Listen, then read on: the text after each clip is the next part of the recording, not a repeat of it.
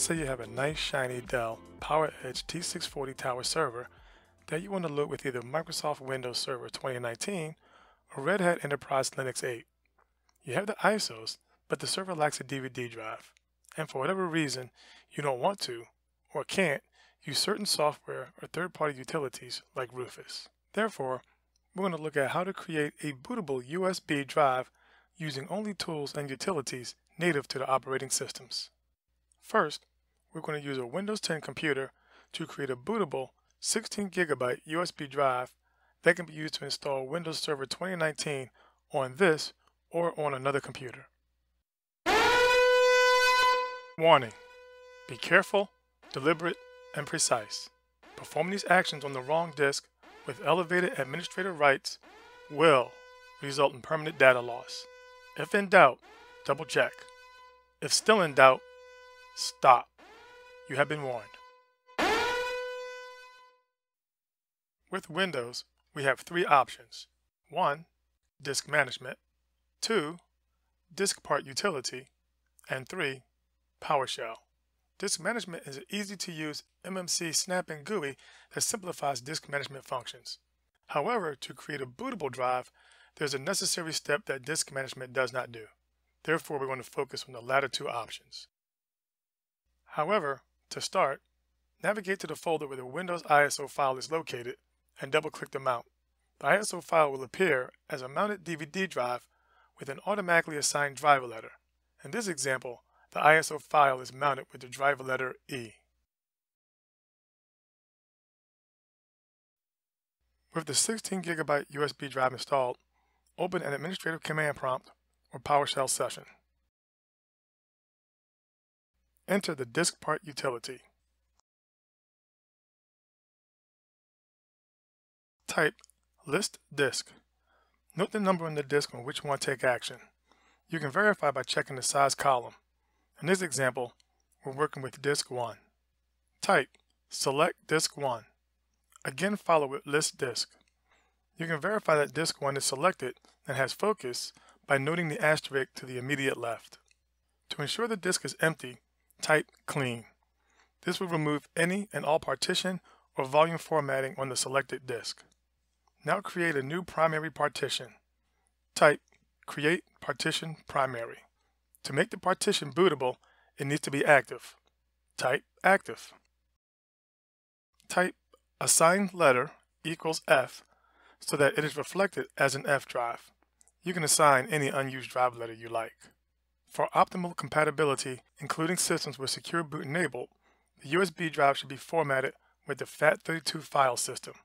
Type format FS equals FAT32 quick. Label equals 16GB USB boot.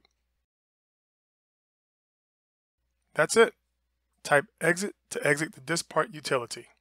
To copy the contents of the ISO file to the USB drive, type robocopy /E:/F:/*.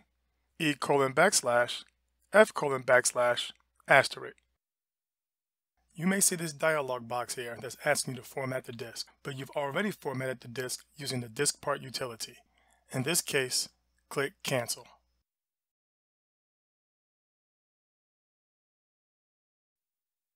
With the 16GB USB drive installed, open an administrative PowerShell session.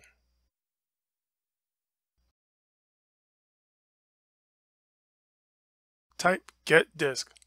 Notice the number of the disk on which you want to take action. You can verify by checking the total size column. In this example, we're working with number 1. You can verify by typing get-disk 1. Since we're using PowerShell, we're going to exploit its ability to pipe objects to downstream commands.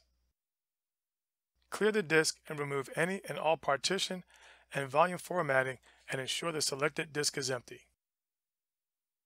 If the disk is already blank, you may see a red text error indicating the disk has not been initialized. This is okay. Next is to initialize the disk and identify the partition style. Create a new primary active partition. Format the volume using driver letter F, similar to what we did earlier. Again, copy the contents of the mounted ISO file to the USB drive using Robocopy. You may be presented with the dialog box asking to format the disk. Again, you have already formatted the disk using PowerShell. You can ignore this. Click Cancel. Now we're going to use a Red Hat Enterprise Linux 8 computer to create a bootable 16 GB USB drive that can be used to install Linux, any distro, on this or on another computer. Warning: be careful, deliberate, and precise. Perform these actions on the wrong disk as the root user or user with sudo rights will result in permanent data loss. If in doubt, double check. If still in doubt, stop. You have been warned.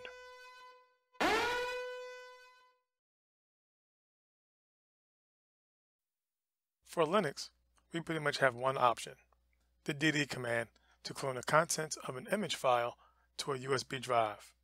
Open a terminal and type lsblk to see attached drives. Likewise, fdisk-l will yield similar information. However, that command requires root access or sudo rights. With lsblk, pay attention to the name, size, and type fields to help identify the target drive.